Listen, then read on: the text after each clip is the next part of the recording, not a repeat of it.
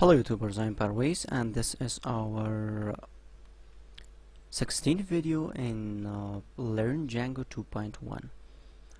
In the previous video we have learned about for loops in Django template, and in this video we are going to talk about conditions in Django template, how you can use if-else condition in Django template.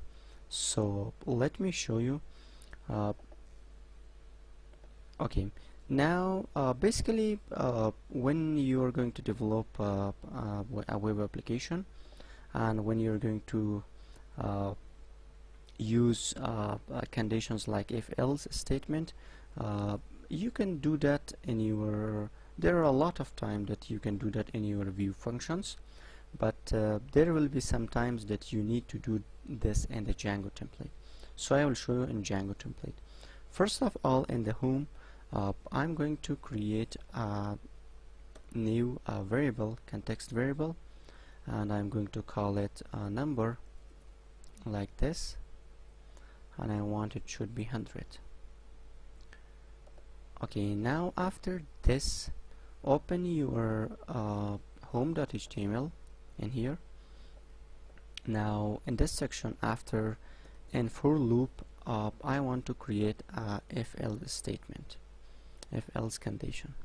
So you can simply write if a number is 100. So if this is the case, let me end the if and if. Okay, if this is the case, I want to write that in h1 tag the condition is true.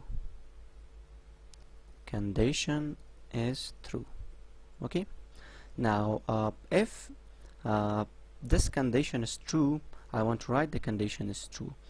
If it's false, I don't want to do anything. So if I refresh my page and if I go to the home, you can see the condition is true, because if you see my home, let me open this, my view function, in the home the condition is true because it's 100, and if I change this to 101, now the condition become false, because in my home.html I have said that if number is 100, if the condition is true, I want to write this, the condition is true.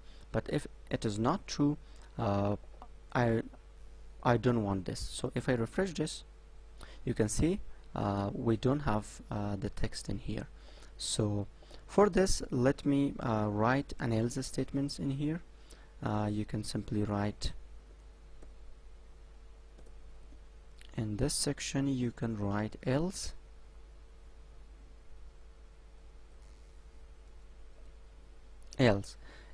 if the condition is false. If the condition is false, I want to write in h1 tag condition is false. Okay, right now the condition is false, and if I refresh my page, you can see the condition is false. But if I change, let me open my views.py, and if I change this to 100, and now the condition is true, and if I refresh this,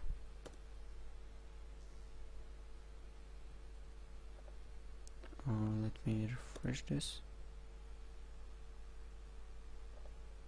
let me save this.